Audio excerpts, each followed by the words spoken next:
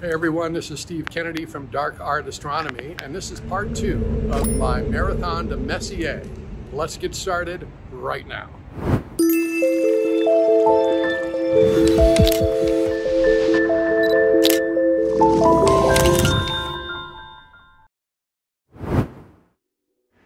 In September 2025, I traveled to Paris, France, and one of the places I wanted to visit was the tomb of French astronomer Charles Messier, the author of the famous Messier Catalogue of Astronomical Objects. I wanted to pay my respects for Charles Messier because he is credited for discovering more than 100 deep space objects, including star clusters like M13 and M45, nebula like M45 where new stars are being formed, supernova remnants where a star has exploded such as M1, and many other mysterious deep space objects like the Whirlpool Galaxy. I have imaged many of these. At the time of his work, however, the astronomy community had not discovered that galaxies like the Whirlpool and Andromeda galaxies are separate islands of stars, billions of light years away from our Milky Way galaxy.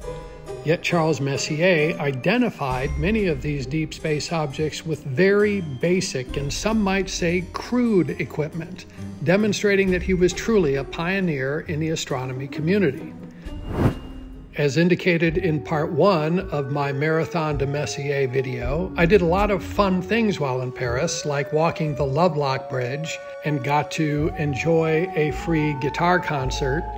We took a cruise on the River Seine, looked at some cool motorcycles on the Champs-Élysées, and I even got engaged at the Café Jules Verne at the top of the Eiffel Tower. I also went to the opulent home of the great artist Claude Monet in Giverny, whose opulent garden and beautiful estate is enormous. Monet died rich and famous, and his work is still highly regarded today. I also visited Auvers, which is where Vincent van Gogh spent his final days. There is quite a contrast between Monet and Van Gogh because Van Gogh died with no money and no fame. He died in a Spartan 8 by 10 foot room in Auvers, apparently by suicide, although that is debatable. Van Gogh died never knowing that his work would later be known as some of the greatest Impressionist art and in the same class as Claude Monet. I then went to the nearby cemetery in Auvers and found the tomb for Vincent van Gogh. His brother Theodore, who is Vincent's greatest champion, is buried next to him.